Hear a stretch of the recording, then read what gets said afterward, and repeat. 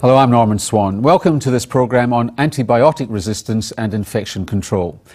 Antimicrobial resistance is a public health threat of enormous importance, and the serious and real risk is that by 2030 we'll be back in a pre-antibiotic era. And if you think that's just scaremongering, watch on.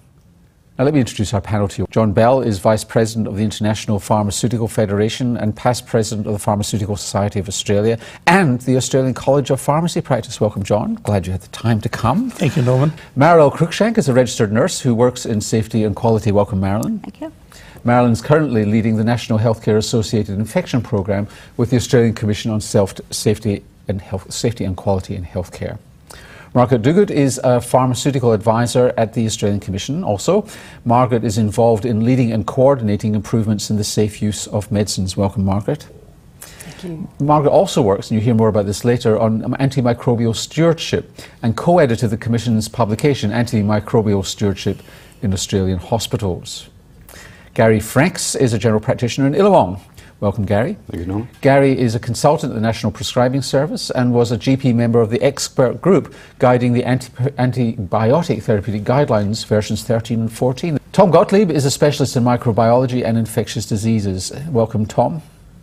Tom is currently President of the Australasian Society for Infectious Diseases, the President-elect of the Australian Society for Antimicrobials, and is on the executive of the Australian Group on Antimicrobial Resistance. So welcome to you all, and an august and authoritative panel. Looking forward to hearing what you have to say. I mean, Tom, if you look at the graph here, we've had a remarkable effect from antibiotics. They've been an astounding medical technology.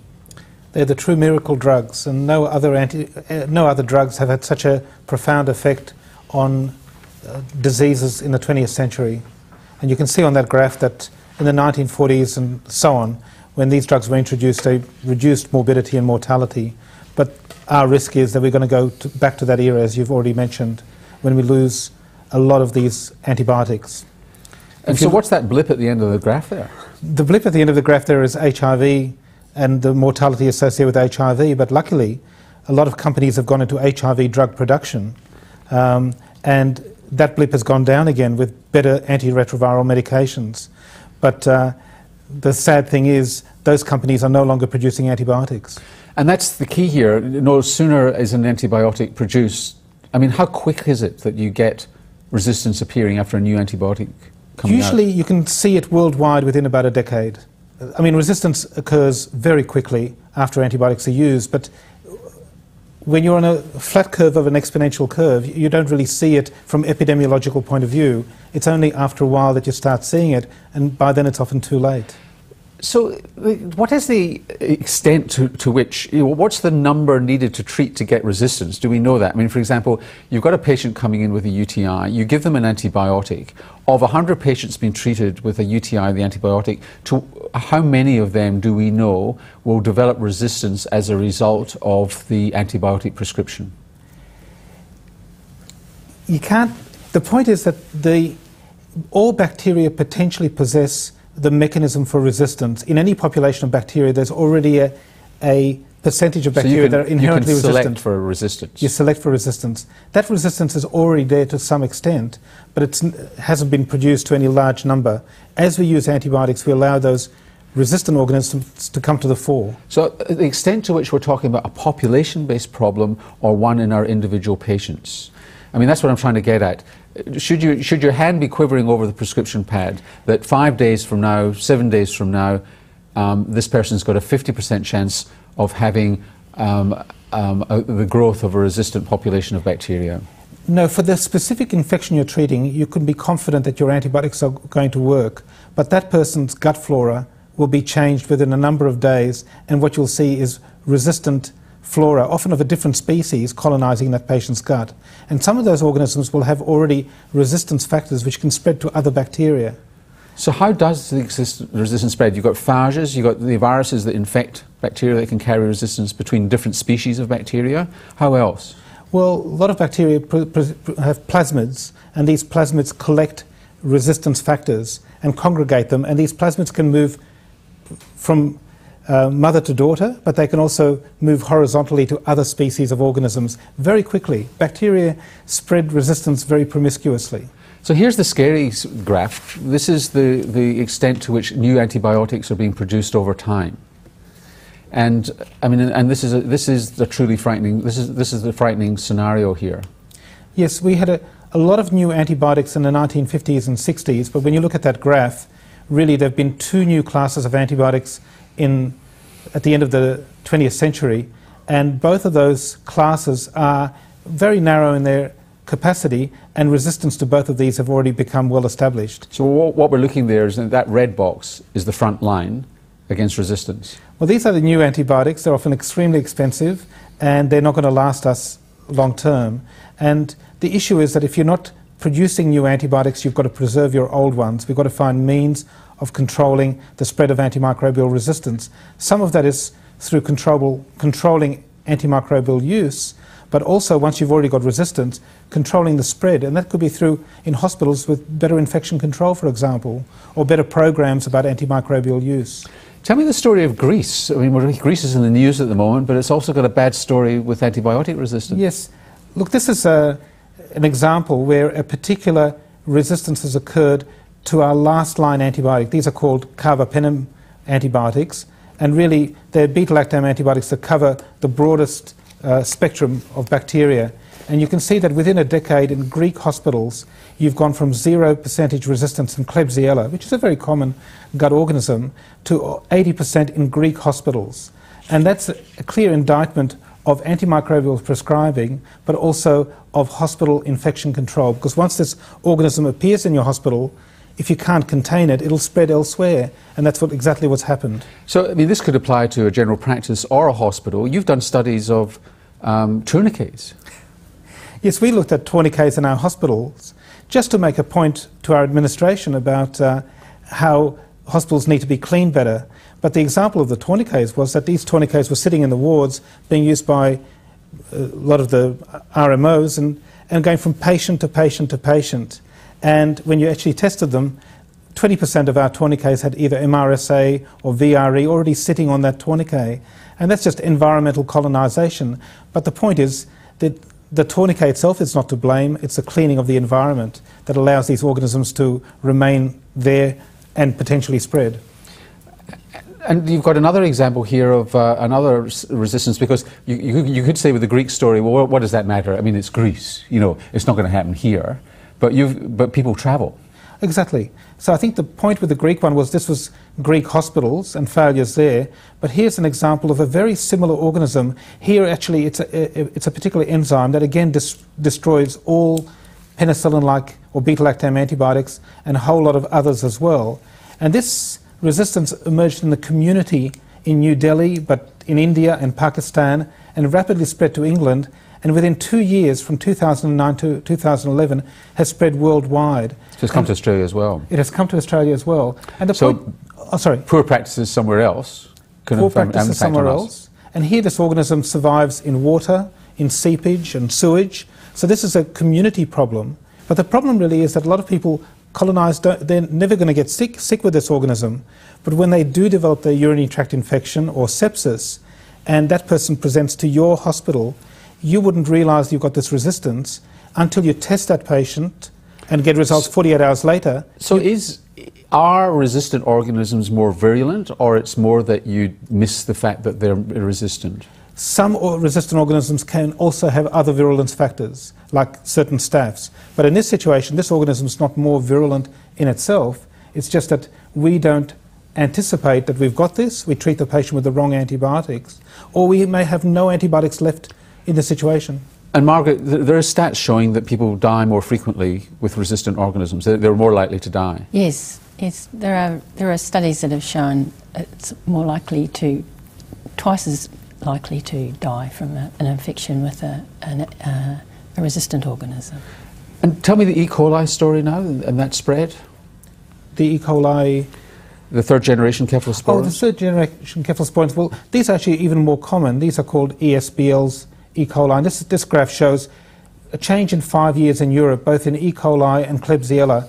And you can tell by the colours that green is less than 5% resistance, but red or orange is to 20 to 50% resistance. And you can see how rapidly, these are bloodstream infections in Europe, and you can see how rapidly resistance has emerged. And again, it's an index of both those things, use and infection control. But the point there is that often the Scandinavian countries, the countries to the north, have got much lower rates of resistance. And yet when you look at statistics on mortality or morbidity with these infections, those patients in Scandinavia are not dying anymore by not using antibiotics to the same extent. So those are low antibiotic prevalence countries with low resistance. Exactly. So it just... And not with no corresponding increase in mortality because they're dying because of lack of antibiotics. Exactly. So our antibiotic use can often be out of proportion to need. And what about the Australian situation? Well, Australia, in some situations, has been lucky. We've had much better control of agricultural use of antibiotics, but that doesn't protect us. But in certain situations, we're starting to see changes. This graph shows the rise of community MRSA, which is a nasty, potentially very virulent organisms that we're seeing, particularly in rural areas and in indigenous areas. And the point to make here is you can see the trend from 2000 to 2008 in some studies in Australia. But if you were to look in 1990, and that graph would be 0, you wouldn't get community MRSA anywhere in Australia pretty well. There were some exceptions. But now there's an inexorable rise upwards, and we don't know where it will end. Will it be 50%? Certainly in the United States now, 70% of patients presenting to emergency departments with staph infections have community MRSA. Which means, Gary, that you can't be complacent about your cuffs or tourniquets in a general practice anymore. Absolutely not. And in fact, beyond that is the need for us to be very diligent on using narrow spectrum antibiotics for skin and soft tissue infections, which are often caused by Staphylococcus, of course, and not the use of cephalosporins, which is often the case. So do we know the extent to which community MRSA is caused by poor prescribing in general practice? We know that it has evolved through poor antibiotic use. In certain areas we can actually document how it's been used. It's been related to, say, cephalosporin use. But once that clone is established, clones of bacteria spread unrelated. So the antibiotics still maintain a pressure on use, but once it's escaped, there are other dynamics in place as well. So you could say that in Greece, because they can't afford carbapenem anymore, does that mean you're going to see that graph reversing? That graph may tone down a bit and go away if they control their antibiotic use, but sadly, a lot of those resistance factors will remain in those organisms or in a subset of those organisms. And the minute you reintroduce antibiotics of a class or a similar class, they'll surge back. They'll surge back. Because I thought it was expensive for an organism to carry that resistance, that their natural unresistant, non-resistant state was the most energy conserving. It's probably a bit of a myth. It depends on some organisms. In certain TB strains it may be the case, but in most of our bacteria, in fact, acquiring antibiotic resistance has had very little cost to their virulence. To what extent, John, do pharmacists use therapeutic guidelines? Well, it's a mandatory text in community pharmacy, Norman.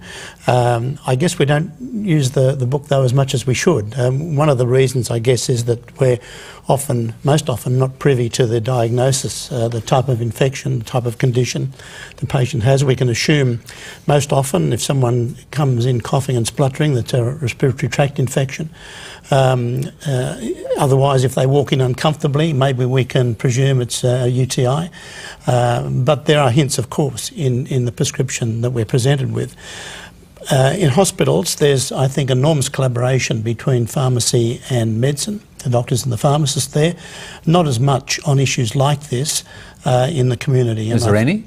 There's some, but very little, I think. It would be rare for a general practitioner, I should ask Gary this as well, a general practitioner to refer to his or her local pharmacist for advice as to which antibiotic to use. The question that's come in is from Jill Fletcher, the manager of Berry Hospital General Services, who has the recent South Australian cleaning guidelines and wants to know what place cleaning standards have in assisting with outsmarting bacteria in the hospital with regard to antibiotic resistance. Marilyn, that's a question for you.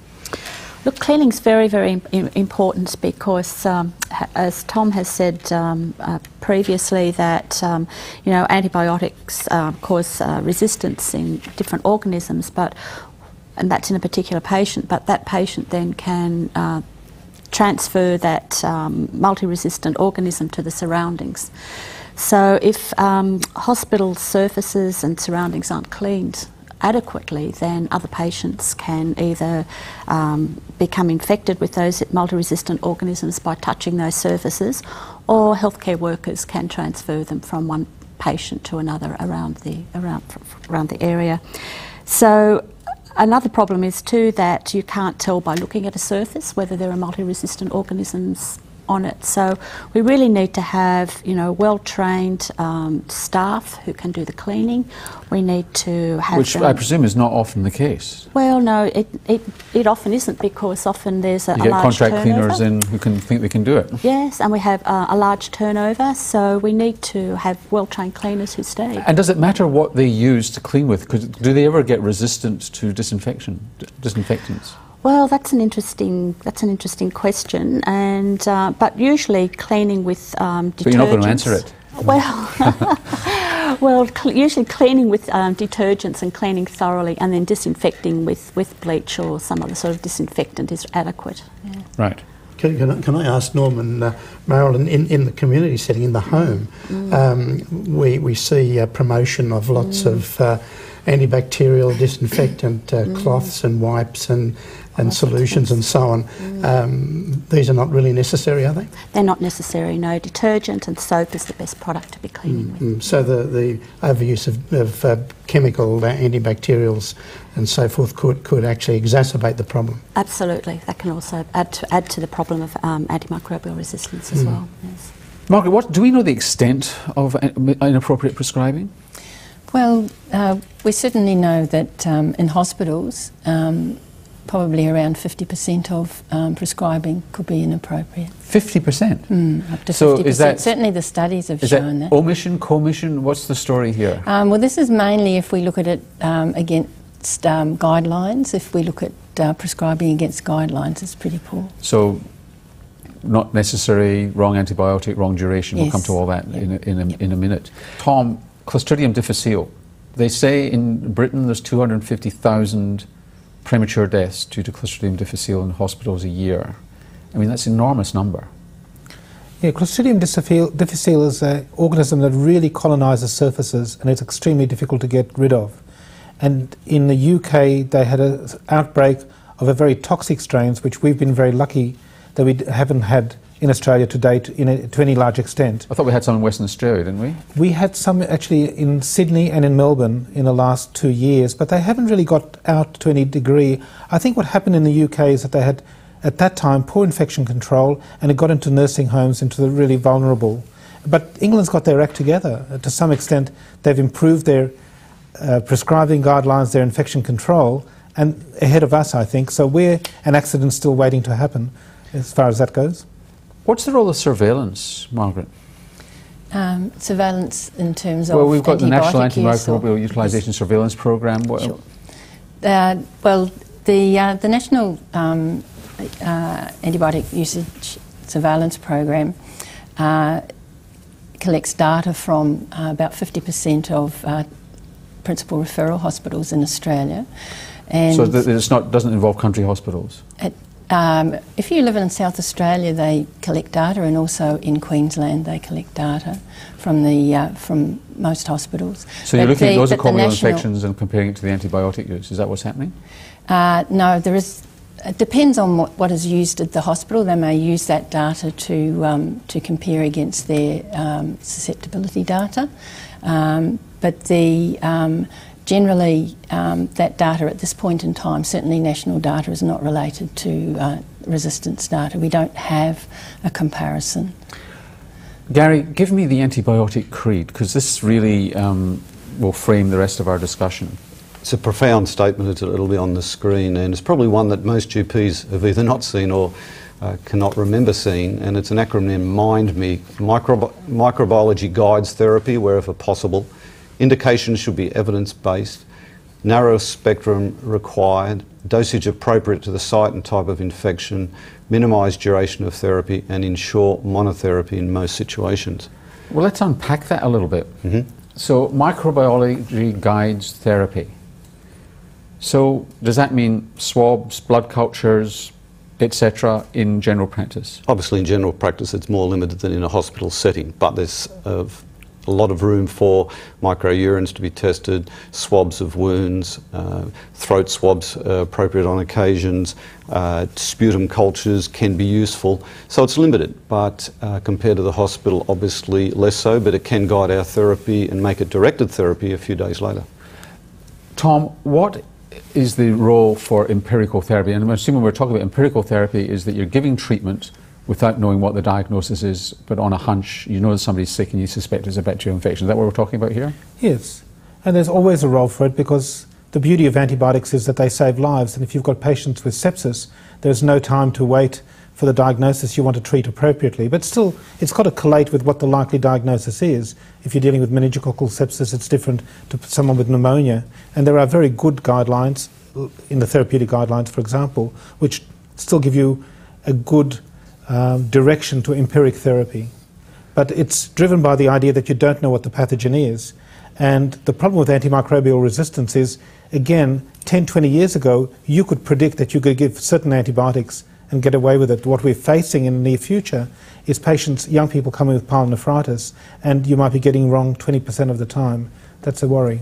So empirical therapy doesn't get you out of jail in terms of doing the microbial test? No.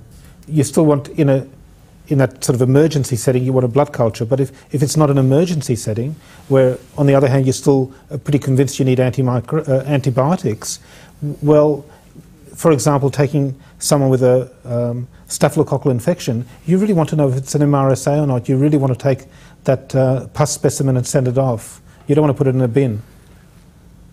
Let's go. So, but if you're a GP and you've got somebody who's septic with funny spots and you think it's meningococcal septicemia, you wouldn't hang around? No, that antibiotic should have hit 5 minutes ago. Yeah. So there are exceptions to this rule. Absolutely. I think what we want to say about antimicrobials, we want to preserve them so we can use them for the patients that need them. We've got a question from Shepperton, a general practitioner wanting to know what are the one or two things a GP should do to reduce the spread of antibiotic resistance. Gary? I think that comes in that antimicrobial creed, and if I can refer back to that, indication should be evidence-based. We have good evidence in therapeutic guidelines that can be on all of our desktops, minimised and referred to daily throughout the day. And really, wisdom is the correct application of knowledge. Therapeutic guidelines gives us this knowledge. It's up to the GPs to wisely apply that. We can use narrow spectrum antibiotics. Tonsillitis, bacterial tonsillitis, often broad spectrum antibiotics. I witness being prescribed for this, like amoxicillin, when phenoxymethylpenicillin BD is the drug of choice, a narrow spectrum antibiotic. Dosage appropriate to the site and type of infection. I often see wound infections being treated with cephalosporins, and when flucloxacillin is the standard guideline recommended when patients are not allergic to penicillin. So I mean, I would imagine that for most GPs, the first thing in their mind when they prescribe is actually resistance, either consciously or unconsciously. And presumably that's the reason why there's such vast prescribing of amoxicillin clavulanic acid.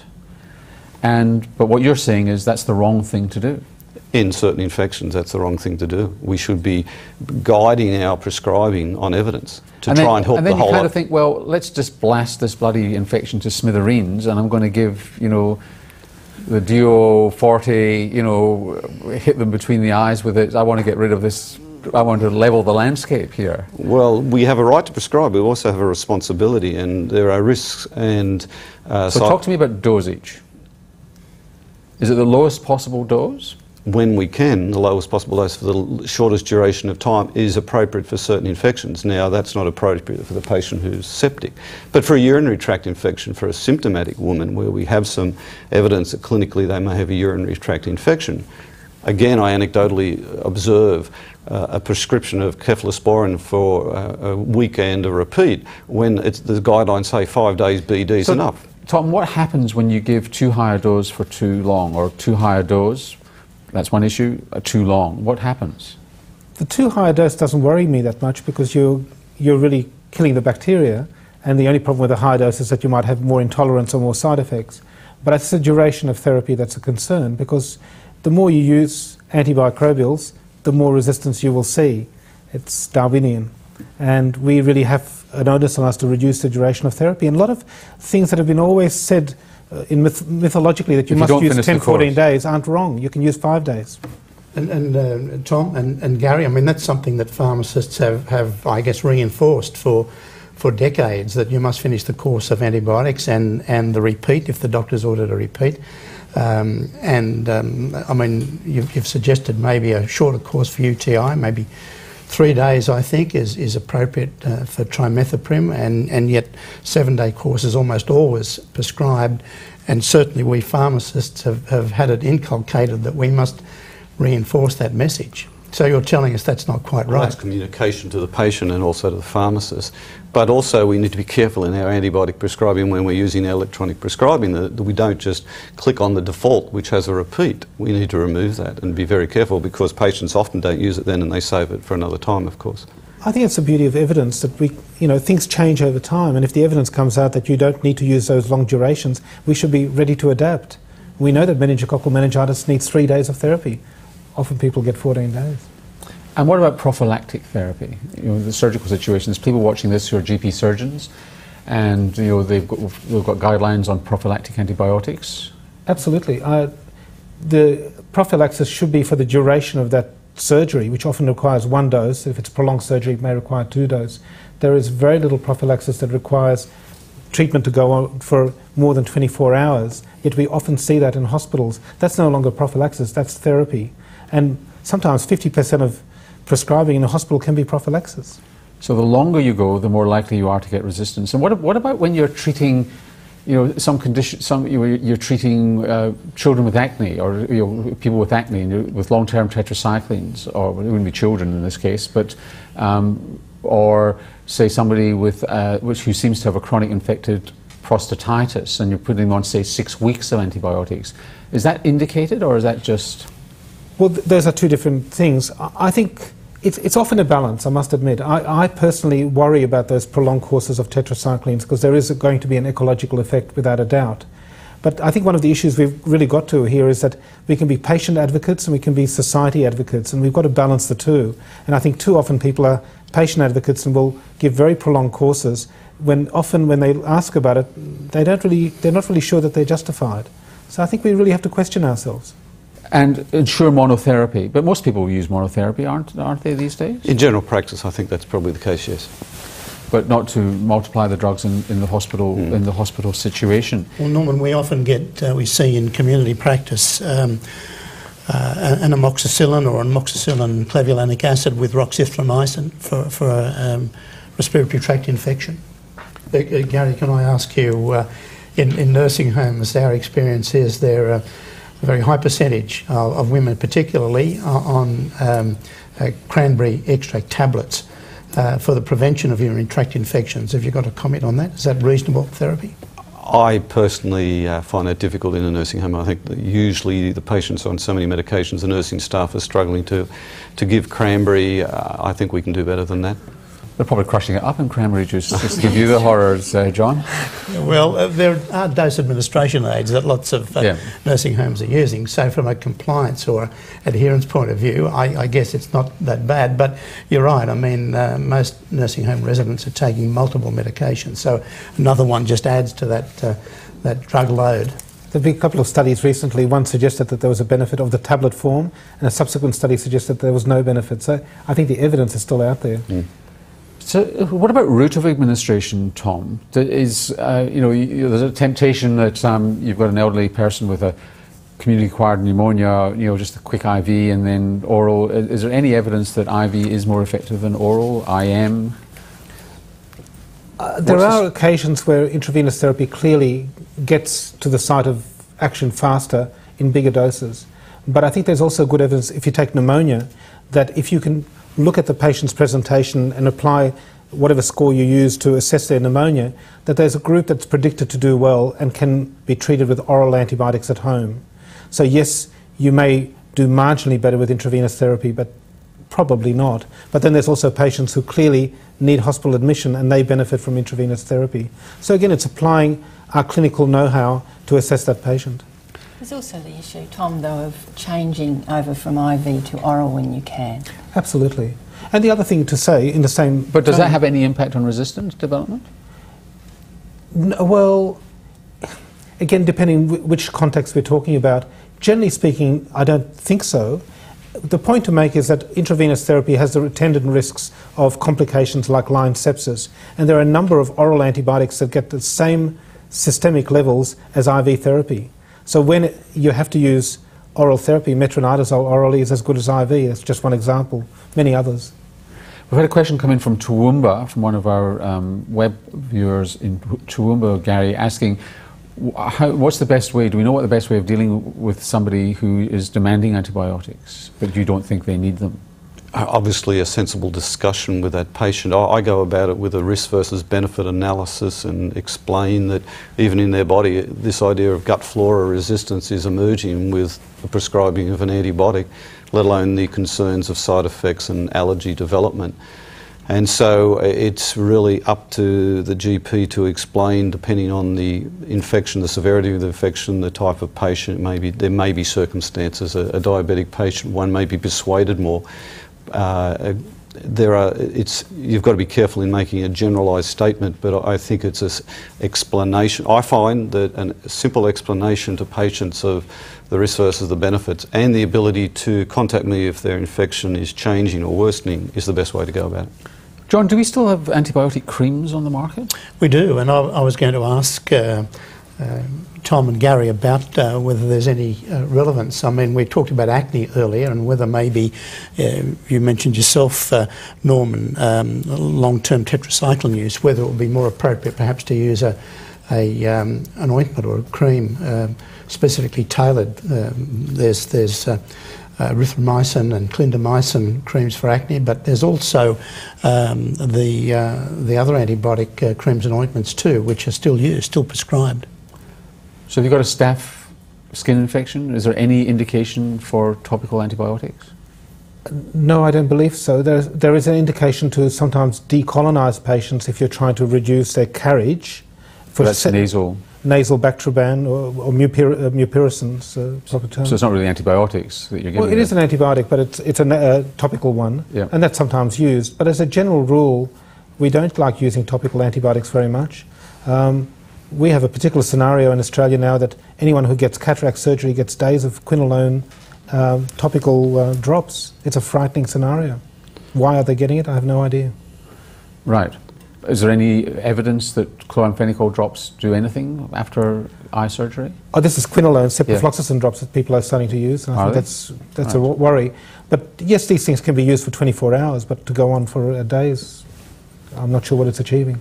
Chloramycetin, even in eye infections, is not without its potential allergic developments, and so we need to be careful as GPs to make sure of the diagnosis of a bacterial conjunctivitis. So can you get aplastic anemia from eye drops?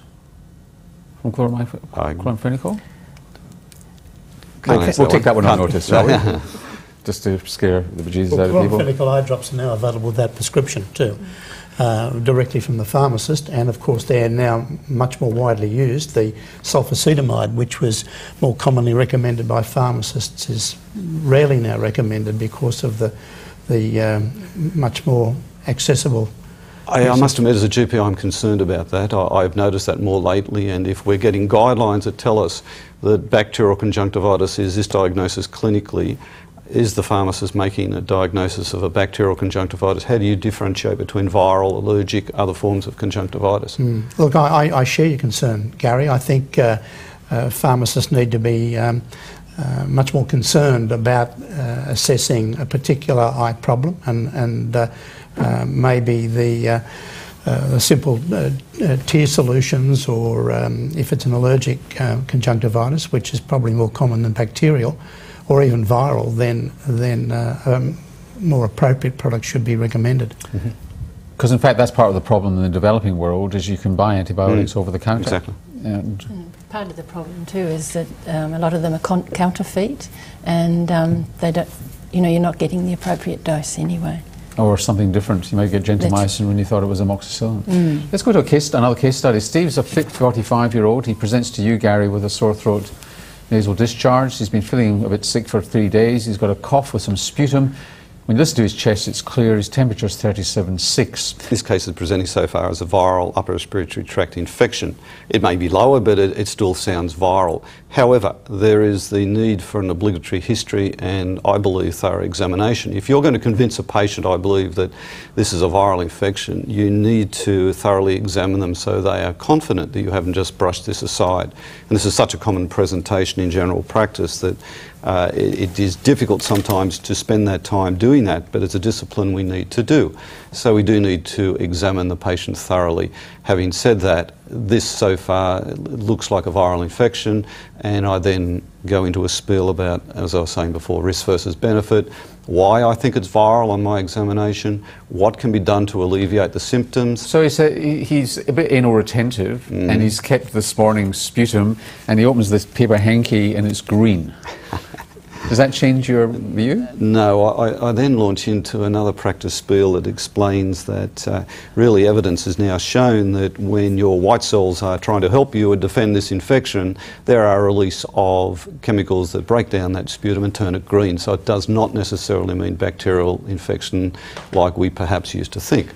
And if you look when you look in his throat, there are some white flecks on his tonsils. That's not how you diagnose tonsillitis. Tonsillitis should have a fever, enlarged cervical lymphadenopathy, pus on the tonsils, red inflamed tonsils. You either have a bacterial tonsillitis or you have a viral infection. It's unusual you see the both in my experience. You may have a viral tonsillitis with it, but you've got to look at the big story. Right.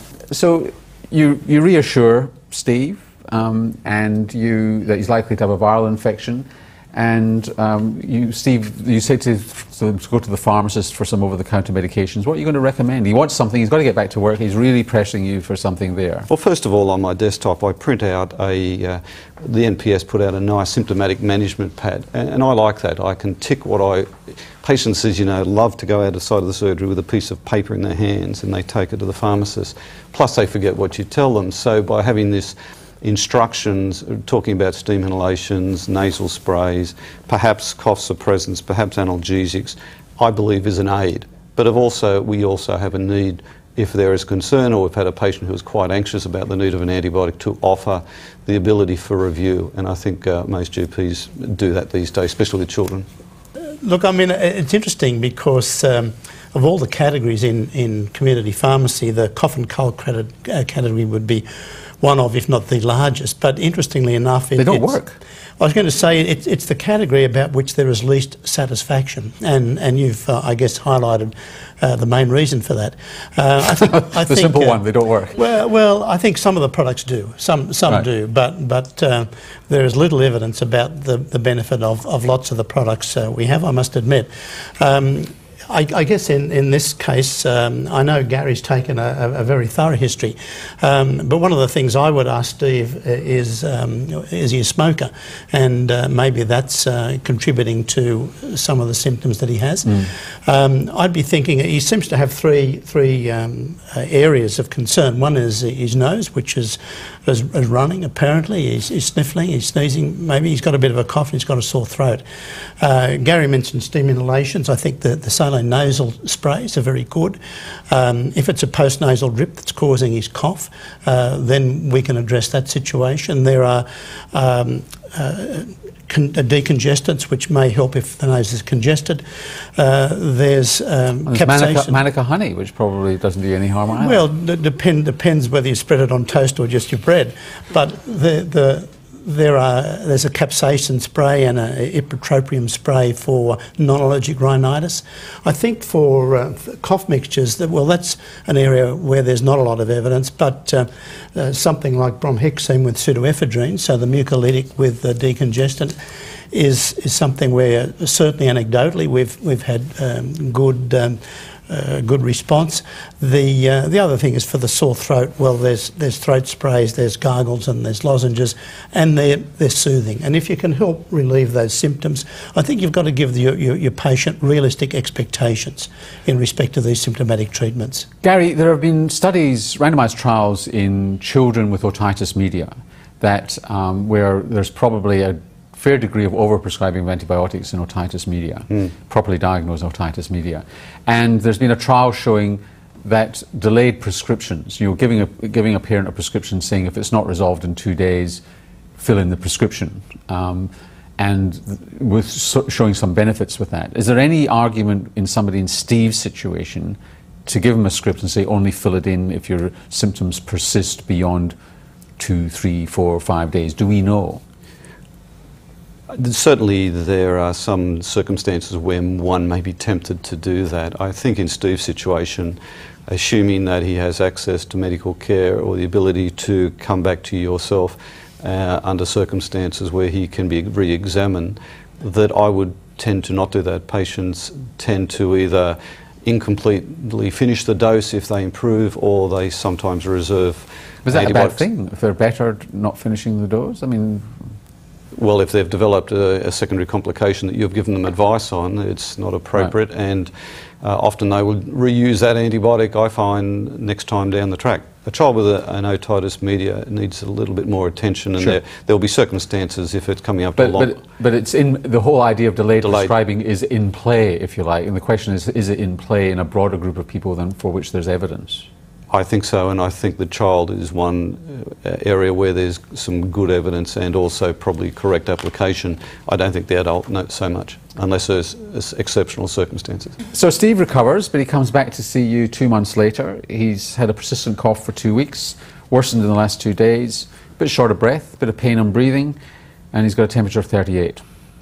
Obviously a much different clinical scenario that I would take just as seriously as the first presentation, but I'm concerned that he may be developing a pneumonic consolidation. So again, a thorough history, detailed examination, chest x-ray to confirm that diagnosis, and probably some laboratory investigations, and then depending on the circumstances. So what laboratory investigations would you do? Blood cultures? I wouldn't do a blood culture where I practice in a city. I wouldn't do a blood culture, but I certainly would be doing white cell count and mycoplasma titers in case it turns out to be that.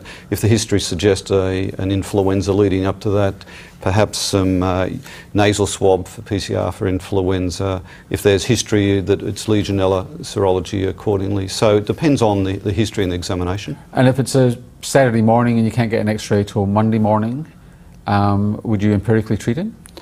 I would. I can get an x-ray, but I would empirically treat him with amoxicillin.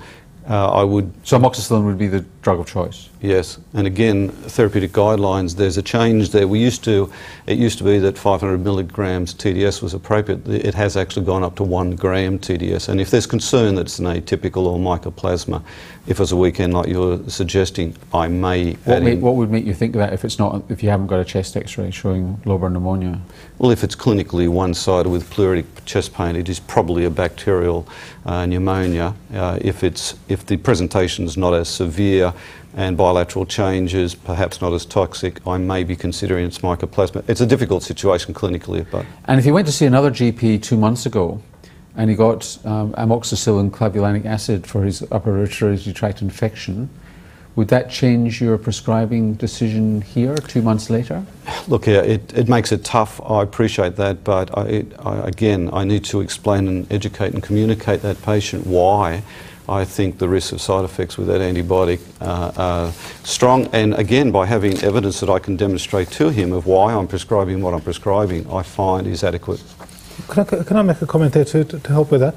Augmentin's got a much lower dose of amoxicillin than your higher dose of amoxicillin, and the reason that doses have gone up is because strains of pneumococci, which is after all the most important bacterium to cover in pneumonia, are becoming more resistant, so we actually need higher doses of amoxicillin to treat them. So in fact your ordinary Augmentin probably isn't as good a therapy as higher dose amoxicillin. Really? And what about side effects at that higher dose?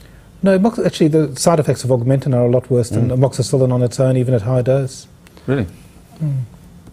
So you wouldn't be worried that he's got resistance if he's had a history of antibiotics in the last 2 months? I wouldn't be worried enough that I wouldn't advance on what I was describing. Yeah. And how long would you put him on the amoxicillin for? 7 days. And what would you do when you came to the pharmacy, John? Well, we'd reinforce the doctor's directions. I think one of the things we would like... what if it wasn't Gary and it was a 14-day course he'd been given? That's a challenging question, Norman. That's what I'm here to do. Apparently. I guess it really comes back to the communication between the community pharmacist and the general practitioner. I mean, in your pharmacy, do you ask what the antibiotic's for? Routinely? Not routinely, we don't. No. Well, what we do ask though is what has the doctor told you about your condition? What has the doctor told you about the medicine? How long has the doctor indicated you should take this? What dose has he or she told you? Now, some of that is on the prescription, but we like the patient to be able to understand that. We would provide them with consumer medicines information. And what if it contravenes the therapeutic guidelines? Look, I guess in most cases pharmacists are not going to go against what the doctor indicates. In our pharmacy, we have such a good relationship with the local GPs. We would be able to call them and discuss the issue. If it was someone from out of town, the GP, then look, I have to be honest and say, by and large, we would generally dispense as prescribed. So I guess I'm admitting to a shortcoming in our practice. We should be more diligent in communicating with the doctors. Now, Margaret, you're going to come to antibiotic stewardship in a moment, which is about hospital situation. Should there be more antibiotic stewardship in the community? In the community? I mean, I really. And it's only going to be the pharmacist who does it. That's right. I mean, I really do think that we need to be thinking about that. I mean, we've really been concentrating on antimicrobial stewardship in hospitals, but there obviously are opportunities out there in the community for antimicrobial stewardship as well. What you give out, you've got a sheet here that you give out to people from the Pharmaceutical Society. That's right. The Pharmaceutical Society produces this leaflet. It's one of around about 80 we call them fact sheets on a variety of topics, and this one on antibiotics specifically talks about antimicrobial resistance as well. So together with the consumer medicines information, that antibiotic fact sheet, the NPS, which we've mentioned already, has the Common Cold Needs Common Sense brochure, which is relevant for respiratory tract infections. And I think this kind of information is really important to increase community awareness of what is obviously a significant problem. We've got a question coming from Marissa in far north Queensland, asking how would you manage cystitis in a postmenopausal woman? I would take a urine collection. I would, if she's referring to recurrent cystitis, that's another question. We'll come to recurrent cystitis in a moment. I would usually prescribe trimethoprim for 3 days after a urine collection with a phone call in 2.5 to 3 days. Recurrent cystitis in any woman? Recurrent cystitis needs a different approach. There are methods of trying to assist that. Oestrogen creams can be effective. The use of, I'm not against the use of cranberry, but we are talking about probably... And what about premenopausal women with recurrent cystitis? Often I would use, and if it's recurrent, I would look for a cause, of course, and do a urinary tract ultrasound looking for any structural abnormality. Also, advice regarding intercourse is important, and there is sometimes a need with recurrent UTIs to give a post-coital 1-dose trimethoprim, and that is very effective. Right. Hospitals, Julie asks, this is Julie Thompson, a pharmacist in Sydney. Hospitals seem to be making strong gains towards judicious use of antimicrobials. What lobbying is occurring for PBS limits on supply quantities for antimicrobials to become relevant to modern thinking? I mean, trimethoprim would be a good example. You get 7 tablets in a packet. Margaret, I don't know of any lobbying that's occurring at all. Or any changes there? No. Let's go to our next case study, who is Diana, who's 64. Suffers from chronic obstructive pulmonary disease and has recurrent symptoms, productive cough for 3 months of the year. Her cough's recently worsened with coloured sputum, shortness of breath after exertion, and she still smokes. Gary? Yeah, there's a number of issues here, isn't there? But considering the topic we're discussing, I would be obviously wanting, because it's an infective exacerbation of COPD, to be getting an infection under control, quick, smart, to prevent further complications. In this case, I would again use amoxicillin 500 TDS for a week, as per the guidelines. I can understand why we as GPs have pressure. We have pharmaceutical pressure to use amoxiclav. We have 15 to 20% beta-lactamase producing H. influenzae if that's a particular bug here. So we do have this pressure. We want this patient to improve, but we have got to stick with the evidence. And obviously in this patient there's a number of other... And how long would you wait to see an improvement before you started wondering whether the amoxicillin was resistant? I'd like to review in about 3 days. 3 days? Yeah. As quickly as that? Sputum cultures here can be useful, but unfortunately there's such colonisation that they're not always reliable. That's causative organism too. Let's quickly go through some questions here. Bruce, general practitioner, asks, at James Cook University, during his MPH, it was said that a mixed antibiotic such as amoxiclav or cotrimoxazole was preferable to monotherapy to pick up the outriders and decrease resistance. What are your thoughts, Tom? I think you should always go for the narrowest. I think that antibiotic creed is correct. And there's multiple organisms, but you don't always have to cover all of them. And again, in this situation, for example, we're particularly interested in treating pneumococcal infection. And if you don't cover Haemophilus or Moraxella in the first 1 or 2 days until you get your susceptibilities, the patient's not going to suffer to any great degree. I think we should stick to narrow spectrum wherever possible. But amoxicillin's not that narrow. I mean, all clavulanic acid adds is a bit of anti-butylactamase, isn't it? Well, it has much broader gram-negative cover. It covers staphylococci. It is a broader antibiotic. Amoxicillin is much narrower compared to that. Gabrielle from Greater Southern Health Service wants to know, are there general messages we can give about criteria for changing from IV antibiotics to oral in rural hospitals? Margaret? Yes, there are criteria. And I guess probably the best place to look for those would be in the Antimicrobial Stewardship for Australian Hospitals book. There's certainly good information in there, and also in the therapeutic guidelines there's information about switching. Yes. Greg, a pharmacist, asks of New South Wales, what proportion of resistance is due to poor hygiene? It's really spread that we're talking about with poor hygiene rather than resistance, isn't it? Yes, I believe so. So the pressure comes from antibiotics, poor hygiene allows it to go nuts. Yeah, the infection to spread, that's right, yeah. Bella in Queensland asks, should it be mandatory for GPs to prescribe to the therapeutic guidelines? If it's the evidence, it's the evidence. It's a difficult one, isn't it? We certainly, because we have this right to prescribe, but responsibility to prescribe appropriately, we may find, as this problem continues, that we find we're under regulatory processes to have authority prescribing, and here we are in an era where that's tried to be improved with streamlining. I don't know the answer to that question. It probably would be much wiser if GPs had to use therapeutic guidelines in their prescribing. It's a general, knowledgeable book, but we face in general practice quite particular circumstances sometimes where we feel we have to be given that autonomy to make a clinical decision. Marilyn, what are the everyday strategies that you should be using for prevention, for infection control in general? In general? Well, I think we can't go past starting with good hand hygiene practices. So good hand hygiene, before you eat or before you prepare food, after going to the toilet, at home, remembering to do things like after changing babies' nappies, before preparing children's food. Also too, things like remembering to teach children good hand hygiene practices as well. There's also other issues such as good cough etiquette. So, for example, remembering to cover your face or to use tissues and dispose of tissues appropriately when they've been used.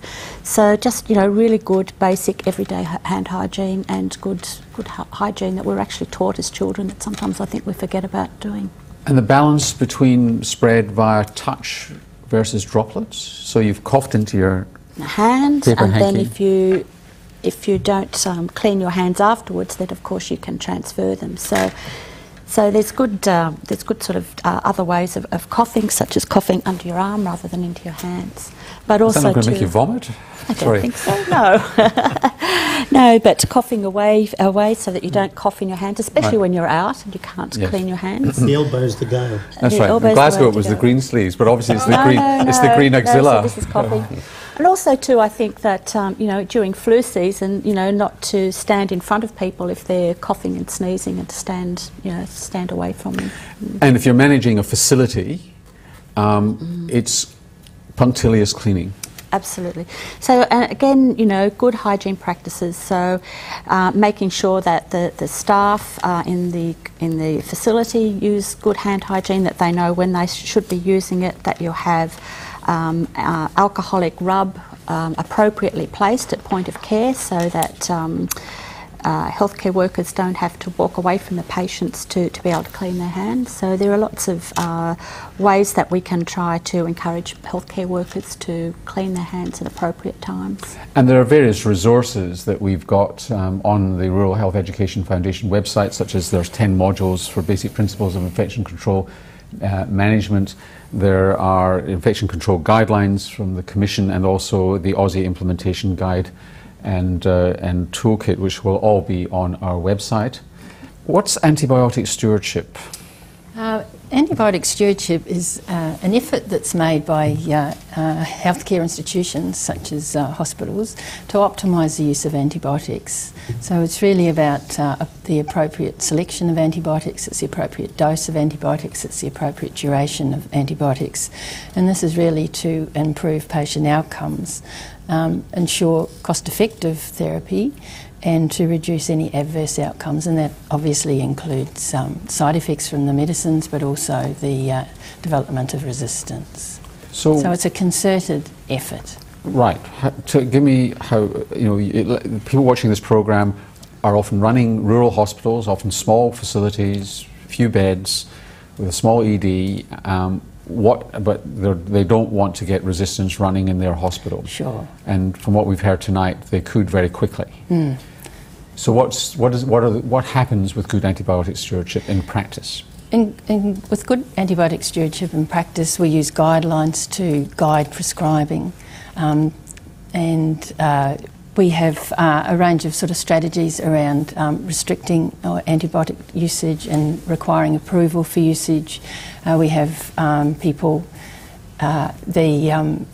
auditing people's prescribing, or just reviewing people's prescribing and providing feedback when that prescribing is not appropriate. And that involves obviously some consultation with infectious diseases physicians, particularly around the approval systems, and requiring approval from infectious diseases to prescribe. To be monitoring therapy and actually seeing what is used in the hospital and acting on that, providing feedback to the prescribers when we've monitored the therapy, so that they can actually see, are they prescribing well or not prescribing well. So measurement, feedback, yes. And when you're and for certain antibiotics you might identify a control mechanism, which is you're not allowed to prescribe it unless you answer a few questions. And also what we have in the Mind Me is about having the susceptibility testing done for the antibiotics. And what's the evidence, Tom, that antimicrobial stewardship makes a difference to resistance? There is enough data coming out that it does make a difference, that you can reverse the trends. You can't quite eradicate them, but you can control things, and that's been shown internationally. I think one of the great benefits of the program, the antimicrobial stewardship, it's taken the issue out of individual doctors' hands to publicise good prescribing, but it's said this is actually an issue for the whole hospital that the administration has to take on. It's a quality issue, and somebody in the hospital has to drive it and support it. I think that's very important. Otherwise, you're just putting out small bushfires but never succeeding. So, Margaret, if you've inspired people to take up antibiotic stewardship in their local hospital, wherever they live in Australia, and the one they have some control over, what should they do? Where can they go to find out how? The Commission has a publication on antimicrobial stewardship in hospitals in Australia, and it is a copy's been sent to all hospitals in Australia, so they should actually all have one there. It might be sitting on the General Manager's desk. But we'll have a link to it. And we have a link on our website as well, so you can download it from the website. Look, thank you all very much indeed. It's been fascinating. What are your take-home messages for those watching, Tom? Yeah, my take-home message, I think, would be that we should go from antibiotics as something that you use just in case you could have infection, to something that you have to justify to use and not use unless you can actually justify to yourself that you've got an infection. Look, I must just ask two quick questions. I know we're running over, but there's two really good questions that have come in. Quick one. Frank, a Canberra GP, has experience with patients who are very unwell, say an elderly woman with suspected urosepsis or diverticulitis who will receive triple therapy on an empirical basis. Is this practice overused and does it promote resistance? People use ampicillin, gentamicin and flagyl sometimes in gastrointestinal infections. And is that indicated? It's okay for Particularly in 24 general hours. It brings in a different issue. Gentamicin is something that we want to use for 24, 48 hours only because of its toxicity. So by that time we want to review if it's really appropriate. Again, it depends on the circumstance. I think that's a difficult question because I'm not quite sure what the specific... And quickly, for, Gary, Sandra asks, also from New South Wales, what's the recommended treatment for boils? The ideal treatment is surgical incision and drainage, assuming that there's no surrounding cellulitis, lymphadenitis or lymphadenopathy in the child or the adult is not toxic. So no antibiotics? No antibiotics necessary. And Natalie, a pharmacist from Victoria, asks, what role do probiotics play in antibiotic use? I can't think of many situations where probiotics have been shown to be of great benefit. I'm trying to think of anything. Preventing antibiotic diarrhea? There's a little bit of evidence, but not much. Not much. And they don't prevent Clostridium difficile? No, there isn't good data for it. Gary, what are your take-home messages? Antibiotics are the only medicine that we prescribe that affects other people as well as the person who we prescribe it for. And we need to get back to fundamentals of quality use of medicine, appropriate prescribing, efficacious prescribing. And the only way to prescribe an antibiotic efficaciously is to try and restrict and restrain our prescribing. And we need to remember safety and risk versus benefits. And mine carries on from Gary's, and that is we really need to act now if we're to preserve the miracle of antibiotics for our grandchildren and beyond. Marilyn? Well, you can't tell by looking at your hands whether or not you've got multi-resistant organisms on them or not. So clean them anyway. I guess, Norman, my message would be for community practitioners, whether they're doctors and or pharmacists, to collaborate, and community nurses as well.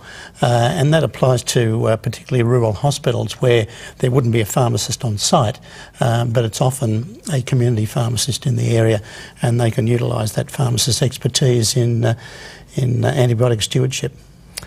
I must ask the last question here because there's really good questions coming in the last minute here. Any comments about the latest fashion to add antimicrobials to hand wash solutions and soaps? This comes from Kathy, our general practitioner. I'm not sure where. I think it's counterproductive, isn't it? Yeah, absolutely. So this is like chlorhexidine, presumably, or?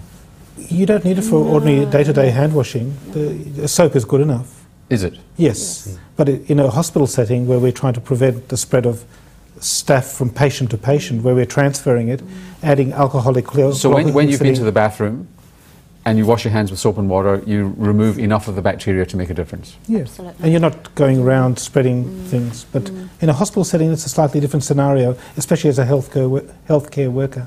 Right. I hope you've enjoyed the programme on antibiotic-resistant infection control. We are grateful to the Australian Government Department of Health and Ageing for making the programme possible, and thanks to all our panel members for contributing their time and expertise. And thanks also to you for taking the time to watch and participate. If you're interested in obtaining more information about the issues raised tonight, there are a number of resources available on the Rural Health Education Foundation's website, rhef.com.au. Don't forget to complete and send in your evaluation forms to register for CPD points. I'm Norman Swan. I'll see you next time.